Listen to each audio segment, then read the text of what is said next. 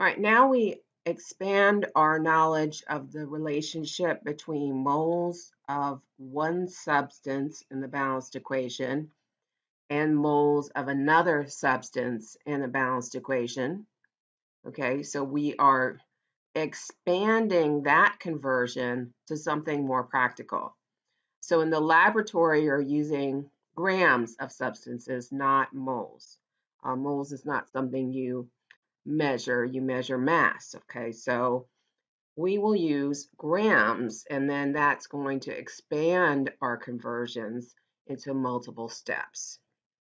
So the schematic is very helpful in understanding what conversions are happening. And you need to understand the actual names of things to hear what I'm saying.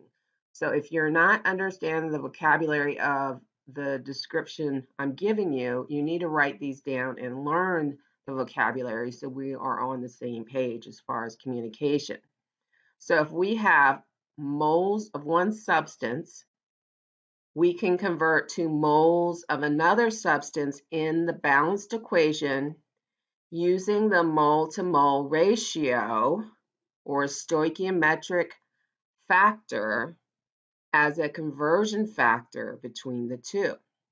Okay, this does not imply 1 mole of B and 1 mole of A. You would have to check the balanced equation to have the proper ratio here. This is just a generic expression saying that is what you'll be using, but this is from the balanced equation, okay?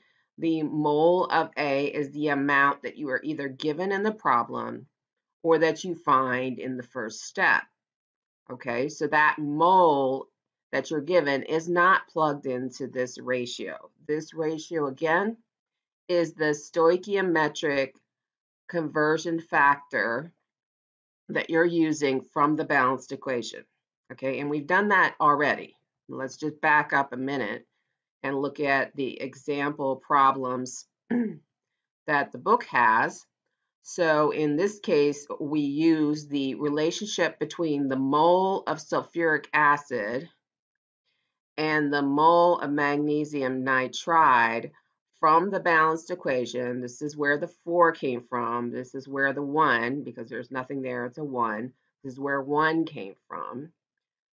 To convert the 3.5 moles of magnesium nitride given in the problem to get the moles of sulfuric acid that is consumed in this process.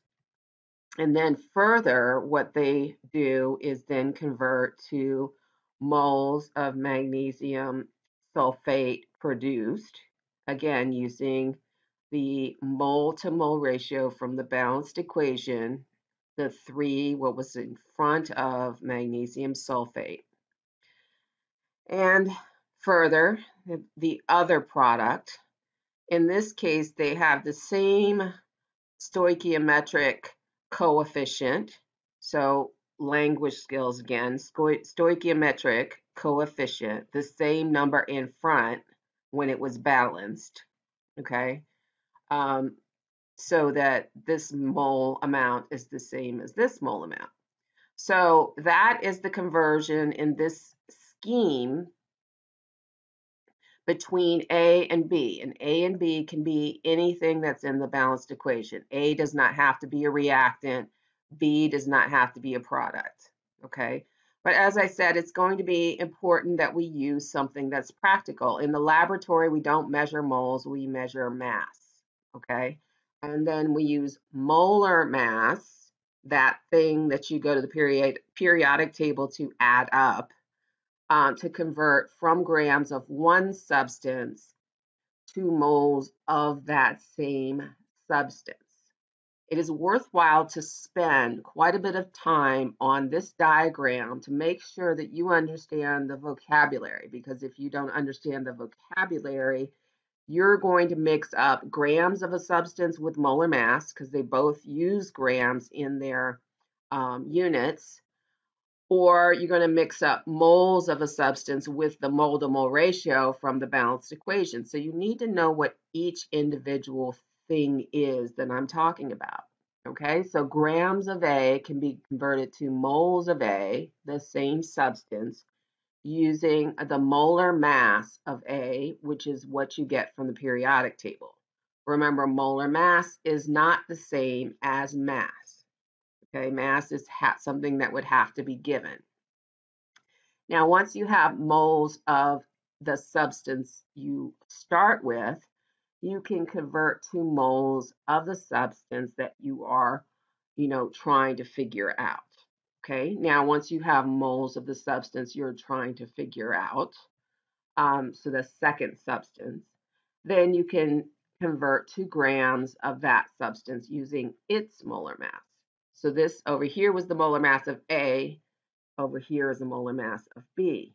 In this case, you're dividing by the molar mass using the reciprocal, or in this case, you're multiplying by the molar mass. It depends on what you're trying to cancel and what you're trying to keep. Okay, so this is the general scheme in going from gram A to mole B to gram B. Okay, so here's an example of an unbalanced equation. They balance it here, and they're asking you, knowing that 54.6 grams of CO2 is produced in this equation, how much HCl was consumed and what mass in calcium chloride is produced. So it's a two-part question. So in the first part, they're asking you to convert from grams of CO2 to mole of HCl. And then they're asking you to go from grams of CO2 all the way to grams of calcium chloride. So going back to our scheme, the first part of the question is just asking you to go from gram of A to mole of A to mole of B. The second part of the question is asking you to go to from gram of A to mole of A to mole of B to gram of B. So this scheme is incredibly important that you understand what's going on. So in going to mole of the first part of the question, mole of HCl, you go first from grams of CO2 to mole of CO2 using the molar mass of CO2. So this is from the periodic table. You have to know how to add that up. So 12 plus 16 plus 16 is 44.01. The 01 comes from the 2 decimal places that I didn't include in my description. Anyway, so 54.6 grams of CO2. The grams will cancel, and you're left with mole of CO2. Now, you don't want mole of CO2, you want mole of HCl. So mole of CO2, from the balanced equation, you have 2 moles of HCl for every 1 mole of CO2. So that would double the number of moles of HCl that you would need to produce that much CO2. Now, if we're going to calcium chloride, the mole to mole ratio of calcium chloride is the same in the balanced equation. So we already calculated mole of A from our scheme. Now we're going to, this time, mole of B, and our B is going to be calcium chloride, not HCl, because we've already solved part A of the question. We're in part B. So mole of CO2 gives us the same number of moles of calcium chloride. And then the moles of calcium chloride solved here can then be converted to grams of calcium chloride using the molar mass of calcium chloride. Now this is a lot of steps, and you've seen before where I put everything together in one. So let's look at the single step computation. So this is the full calculation where you have 3 conversion factors down here. So let's look at this. 54.6 grams of CO2 can be converted to mole of CO2 using the molar mass of CO2. So grams of CO2 would cancel, and now you have mole of CO2. Then the mole of CO2 can be canceled to leave you with mole of calcium chloride from the 1-to-1 stoichiometric factor from the balanced equation. Again, you need to talk to your each other to learn this language that I'm using in the description. Okay, it's just vocabulary words you need to learn. So finally, if I have mole of calcium chloride from the stoichiometric factor, because I have canceled the mole of CO2, I can then convert to grams of calcium chloride using the molar mass of calcium chloride. The molar mass, again, is obtained from going to the periodic table and finding the individual molar masses of calcium and chloride and adding them together. Okay, so I'm just multiplying everything across the top and dividing everything at the bottom. So it's 54.6 times 111 divided by 44.01, and that yields to three significant figures, 138 grams of calcium chloride.